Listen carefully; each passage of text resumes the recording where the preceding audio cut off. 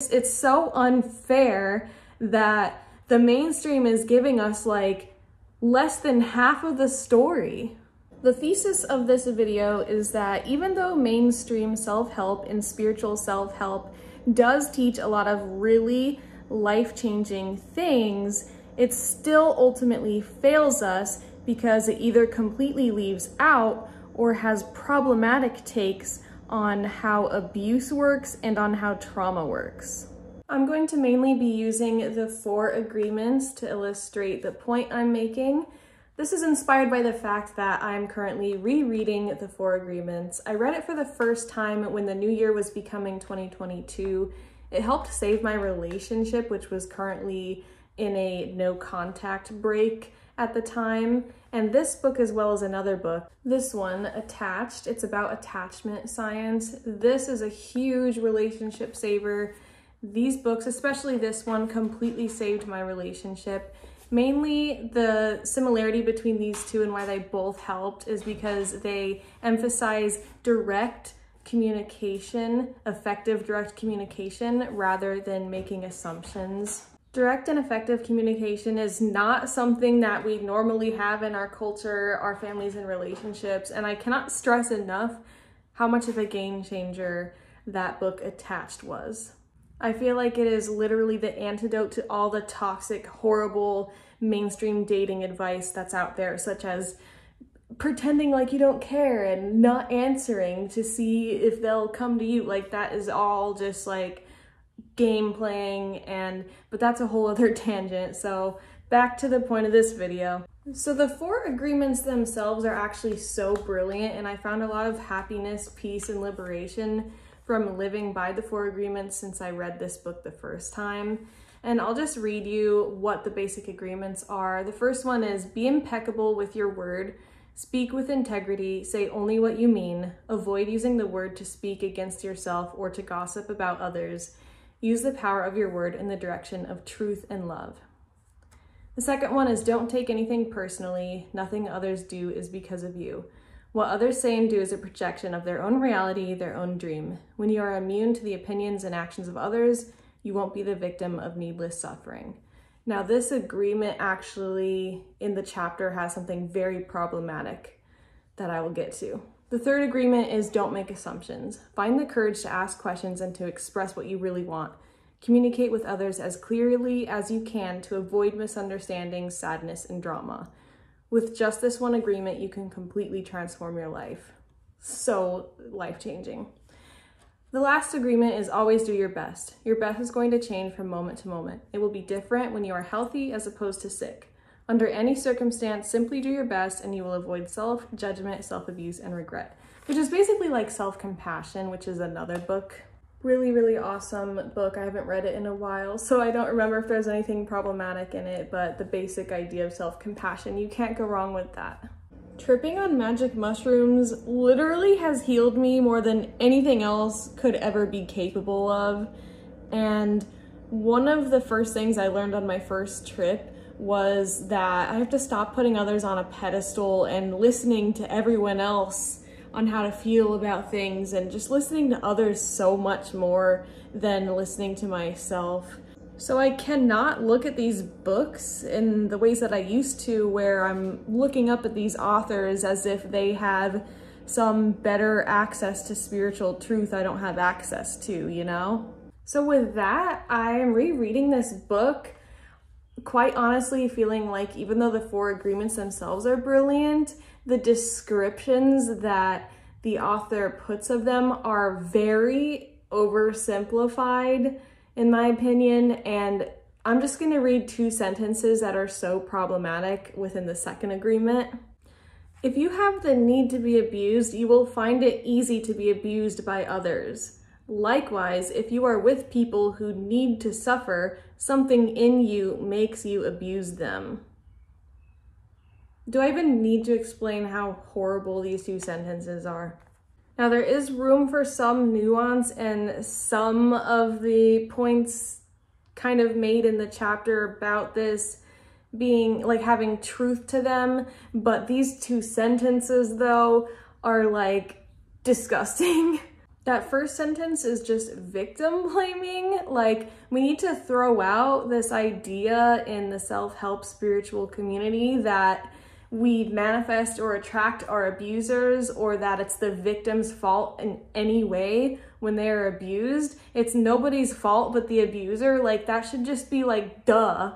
You don't attract abusers. Abusers seek out people who do not recognize and detect their red flag behaviors. And as soon as they realize that, they push the boundaries more and more to see what they can do. And then they figure out that you're a person who probably was raised in abuse, so you're used to it and you don't see anything wrong with it. And that is how they find you. It is not the other way around. And might I say, having the need to be abused is a contradiction with nothing is personal. As in, how can someone abuse you because you have the need to be abused, yet their abuse of you is also not personal? Like, is that not a contradiction? Does anyone agree like that's a blatant contradiction?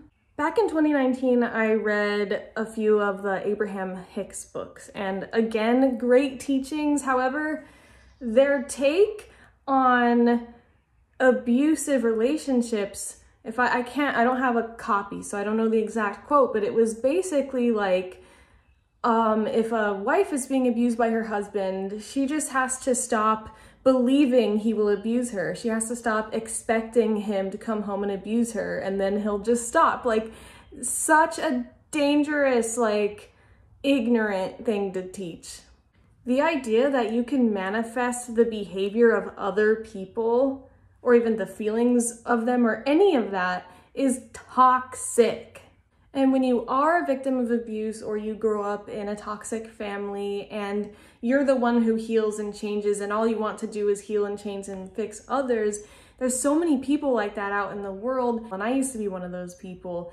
And there's people online all the time that exploit those people. There's tarot readers online that give people the idea that they can manifest someone who's already said they don't like them romantically into liking them romantically. Like, others have free will. I forgot to explain that the healthy and legitimate way to manifest a romantic partner is to realize there's so many people in this world that whatever your values and criteria for how you want to be treated and what values you want to share and what kind of person you want to be with, and hopefully you don't make this list from your ego, but from a soul place. Anyway, there's a person, at least one, that already exists that fits that description, and it's more about getting yourself right and attracting that already existing person. That is how you manifest a partner, not trying to impede on the free will of others. That sadly includes the free will to never change, to never heal, to never apologize, own up, take responsibility, any of that. And that, I think, is probably the hardest thing about being on the spiritual, awakened, higher consciousness, or even just mindful, decent human being path. And there's people in this world, be it because of their own trauma being so bad, their own ego just doubling down so bad, or whatever it is, don't waste your time trying to figure out why, okay? But there are some people who just are like not capable of changing or having a healthy relationship, or they just refuse to put in the work. And it's just something that you should take all that energy back and put it on yourself and towards your life's endeavors and the loved ones in your life who do treat you with healthy respect and genuine actual love. So focusing back on that first sentence, there are books by people like Dr. Joe Dispenza who talk about how the toxic brain chemicals of fighting with people or just having conflicts and being harmed and mistreated by people, those toxic brain chemicals are addictive. So in that sense, there is some truth to it. You are so used to it, it's so familiar, you get addicted to bathing in those chemicals, and in your nervous system being triggered, it's just normal for you, and it feels very uncomfortable to not have that. However, in my experience, I got the title wrong. It's Breaking the Habit of Being Yourself by Joe Dispenza. That's the book I read by him. He does not seem to teach anything valuable about actually healing trauma from its root. Now, if you want a book that doesn't just say, good luck, stop being this way, after they describe the addictive brain chemicals and all of that stuff, then read The Body Keeps the Score. This is the only book that I've found so far that actually gives real effective healing methods for trauma. These are like some basic, really hard, unavoidable facts about awakening and healing. One, you can't really do it unless you get away from people who are actively abusing you. And two, you're not gonna get very far beyond a surface level understanding and practice of all these spiritual ideas, like being present and just all the stuff that these books ever talk about, unless you heal your trauma. Like, those are just accept those truths. These most famous books of this category, like The 4 Agreements and The Power of Now, they don't have a section on how you actually heal trauma. In mainstream spirituality, people talk about daily meditation, reprogramming the subconscious mind with affirmations and hypnosis, and choosing higher consciousness. I did all of that on the daily for 5 years, and I still do, and it has effectiveness, and it does help a lot, and it can make you awaken and make positive changes in your life. But I never had a real breakthrough, like a real one, until I tripped on magic mushrooms. I know what it's like to not struggle with my mental health because of magic mushrooms solely. I have magic mushroom trip reports on my channel if you would like to hear my experiences, but I just encourage you to do proper, safe, informed, effective research on the topic. I'm not an expert, but I can't withhold what is your human right to know about. I also want to say, when I read The Power of Now, I'd already been meditating and spiritual for years, and yet I just never really quite experienced what it's like to be present in the way that is described in the book. And I never did until I tripped on magic mushrooms. And I just feel like it's not fair that these mainstream teachings and books expect you to feel these ways when you probably don't have access to feeling these ways because you haven't healed your trauma first. There's such a huge difference too between reading or being told something, or in the logical mind being like, oh, that makes sense, and actually understanding it when you're on a psychedelic trip. It's a whole other thing I can't even put into words, but it's so unfair that the mainstream is giving us like less than half of the story. And that is why I think so many of the people in this world kind of come across this and just write it off, and it just doesn't work for them. And whether it's mushrooms or a different plant medicine, or even EMDR, which is where you just watch someone's finger while they ask you questions, and you don't even have to say them out loud, but that allows your brain to revisit a trauma. Basically, what has to happen is you have to revisit the trauma, fully feel the feelings that you didn't allow when it happened, and accept the truth of it, accept that it happened in the past. And that is just something you can't just be like, oh, this happened in the past, this is the truth, I accept that. You can't just like logically say that and just, it's very deep. I don't know how to explain it, but basically talk therapy and reliving it over and over just by talking about it doesn't do anything. Like, the only thing it does, it allows you to get validated, which if you've never been validated by someone else about your experience, then that's useful. But beyond that, that's pretty much as far as that goes. And cognitive behavioral therapy, where you get exposed constantly to whatever your trigger is until you supposedly don't get triggered by it anymore, also doesn't work. It just re-traumatizes you and stresses you out. But before I go on too long of a tangent, just read The Body Keeps the Score. Oh, and the last thing I'll say, when I just said I was going to move on, but things like depression, even things like OCD and ADHD and bipolar and all these things that we've given these names and diagnostics to, the people who have diagnosed mental health concerns, they refuse to allow childhood trauma to be in the diagnostics.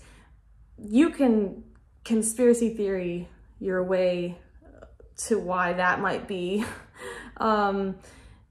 I would say it's because that's actually the real cause of all these things, and that's kind of what they talk about in the book. And if we were all aware that trauma, especially childhood trauma, is the cause of all these mental health issues, and stop just being like, oh, you're just ADHD, take a pill, and we just like healed our trauma, then pharmaceuticals wouldn't make a lot of money. But again, like, we're gonna move on.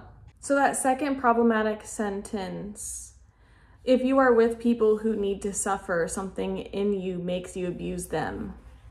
Like, sorry, I can't relate. I don't harm others. I don't abuse others. Like, what? Who even says this? Like, sorry, but I could be around a person who's used to being abused and has been their whole life and does not set any boundaries or cut off any ties with all the people that abuse them, and I still am not gonna abuse them myself. Like, I know people like this, and yet there is not something in me that just takes over and makes me abuse them. That's ridiculous. This sentence allows the notion of not taking personal responsibility for how you treat others, and that is just fucked. That is not okay. There is no justification for victim blaming, gaslighting victims, and taking zero responsibility for harming others.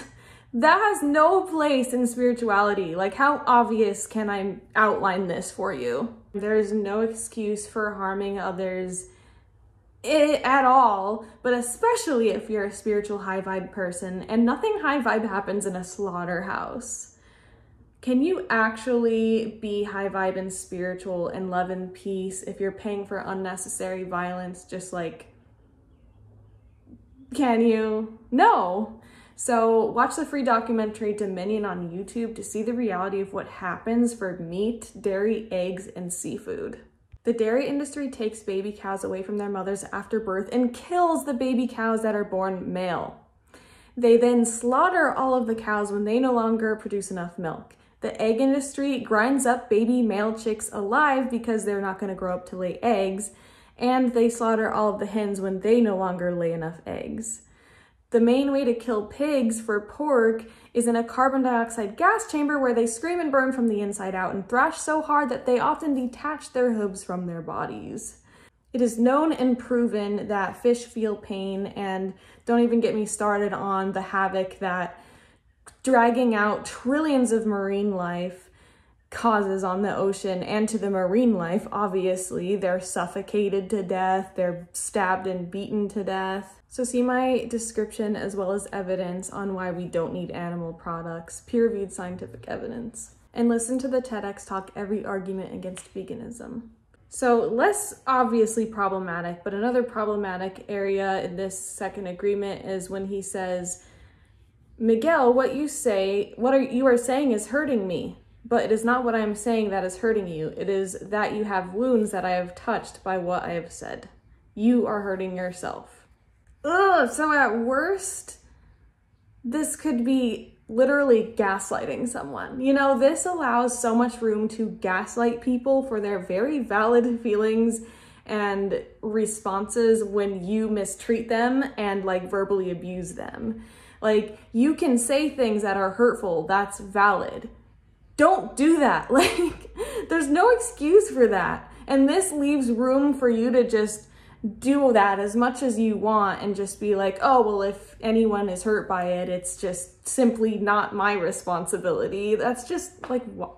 You can argue that because of the first agreement, which is to not use your word to be harmful over others, that whatever he has said that has hurt someone's feelings was not verbally abusive or purposely hurtful. But at the same time, you can still say things that you have no idea could or would ever be hurtful, and they can still be so hurtful to someone else. And you can't just, if you value your relationship with that person at all, you can't just be like, well, too bad, you took it personal and that's not my problem. You know, you gotta be like, oh, okay, and you have to respect their boundary and not say those things. So that's probably like the best possible interpretation of this, but it's just so oversimplified that it leaves so much room for all these problems. I mean, there is room for truth about the fact that like, if you don't believe something about yourself, like if you don't believe you're a failure, a lot of people can tell you you're a failure and it won't really hurt you, but at the same time, it still is shitty. You still don't want to hear that if you had the choice.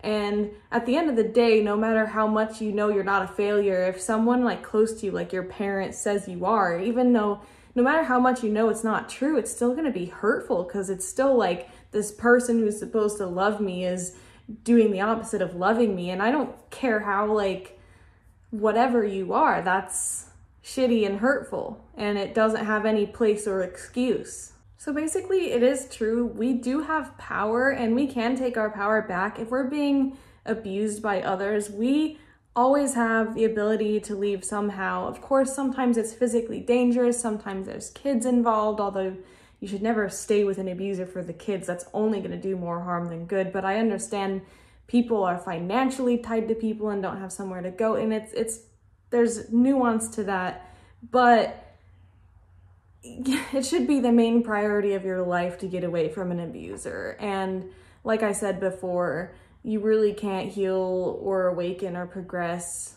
past a very surface spiritual bypassing level if you don't at least do that basic first step. And you do have the power to set boundaries and treat others how to treat you.